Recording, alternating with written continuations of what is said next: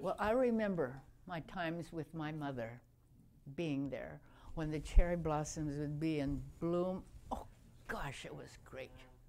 Well, we're hoping we can get it to look something like that. I'm sure it'll never be as splendid as what Cooney did.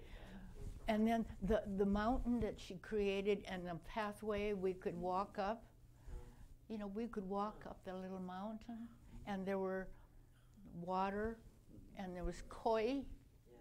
I mean, and from the top of the mountain, you could see Mount Rainier, couldn't you, from up there? I guess, you know, I don't remember that part of it, but oh, had to be God. A clear day.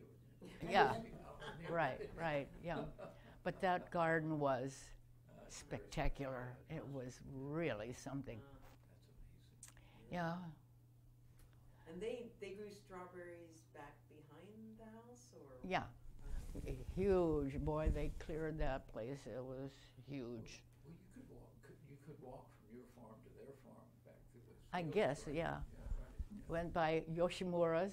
You remember the Yoshimura's lived back there, and we walked. Yeah, we walked everywhere because, well, you know, we didn't have a car. Yeah, so.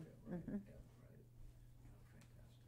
So before the war, I know there were lots of activities that the Japanese community would Right. get together. Right. After the war, was there anything like that? Events where the Japanese community got together? Oh, gosh. After the war, you know, Yunichi had gone to Italy, and I had gone to Iowa and been gone to nursing school.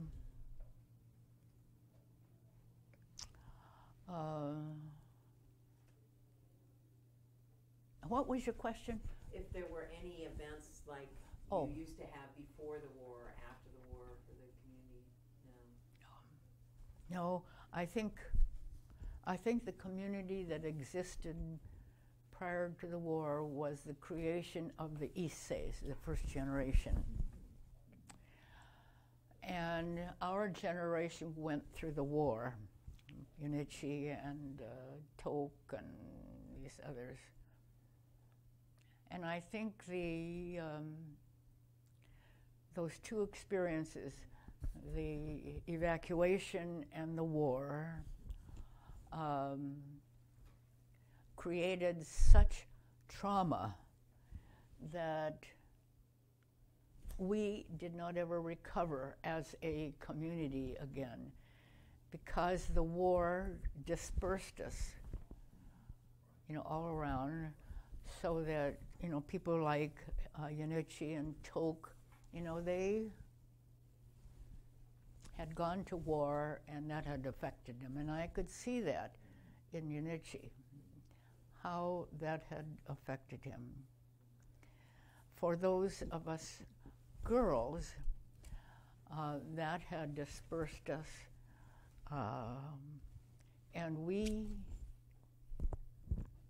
matured in independent communities. Like I remember Grace Matsumoto became a pharmacist. I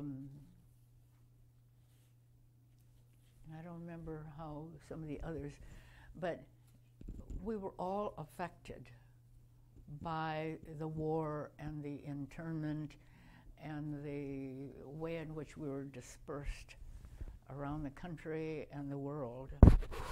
And we could never really create that same kind of community again. So, yeah. Yeah. That's a very sad part of it. Just the community was just sort of destroyed in many ways. Well, you know, though, that's sort of inevitable. When families grow up, the kids grow up, they each create their own future. And while the Issei's had this very comfortable cocoon in which we could grow, the war and the internment destroyed whatever cohesion could have existed, and I think each family struggled to create whatever they could of their family, and in many cases, the second generation, we just dispersed because we were definitely affected by the war, like Tok and Yanichi, and they're going off to war. And for those of us girls, we went our separate ways too. So it could never come together as a community again.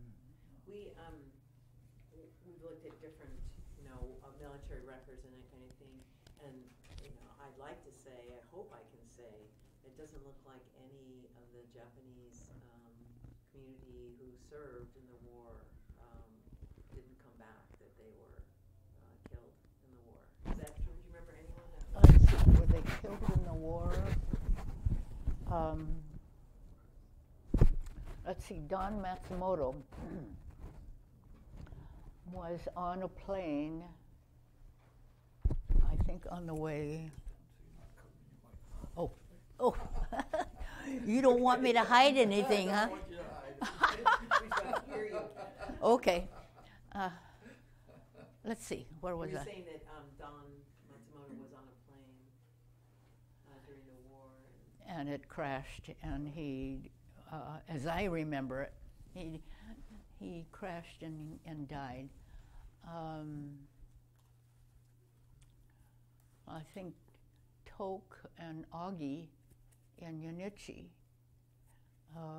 survived that period and came back to the island, amazingly enough.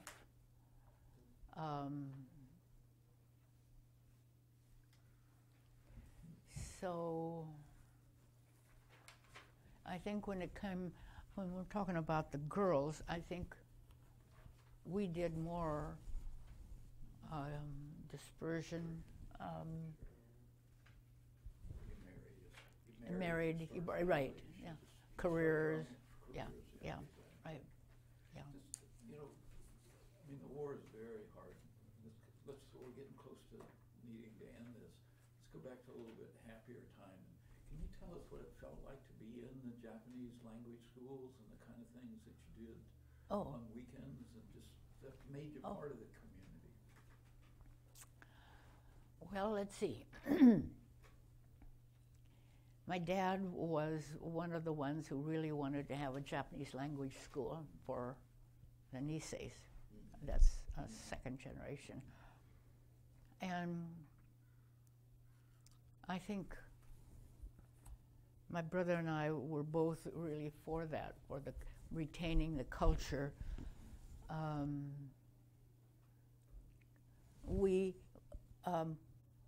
My dad recruited pickers from the families of Japanese language teachers, and he kind of went around to see if there were any teenage boys who wanted to earn some money working on a farm on Vashon. Well, I think the parents were very happy for them to get away from the theaters and the 6L stadium, where always the money was going out. And so they were very happy to have their sons come to the farm. And I think they worked really hard. I think it was difficult for them. It's different to take off with a friend and go down to 6 Seattle Stadium and go to the baseball games and buy popcorn and soda pop. But here we are on the farm. It's a whole mile from the farm to downtown to buy candy or ice cream. Oh no, we're just too tired to. So the money accumulated, much to the delight of the parents. That's a good idea. So every Sunday, one of the mothers would come, and they would bring cookies and candy and all this other stuff. So when you went to Japanese school, did you speak Japanese with your parents at all during the week, or it was a mixture. So we taught them English words, and they taught us Japanese words. Sure. So we went to Japanese language school, where we learned how to read and to write and to speak it. So we had a good mixture. I felt like I had a good orientation in the language. And so then there were movies. Oh, really? There were Japanese movies, and many of these were old tearjerkers, you know. And my mother loved to go to the movies and cry because it was such a sad story. So we didn't think much of it, but we could tell that the parents enjoyed it. And where did they show the movies? There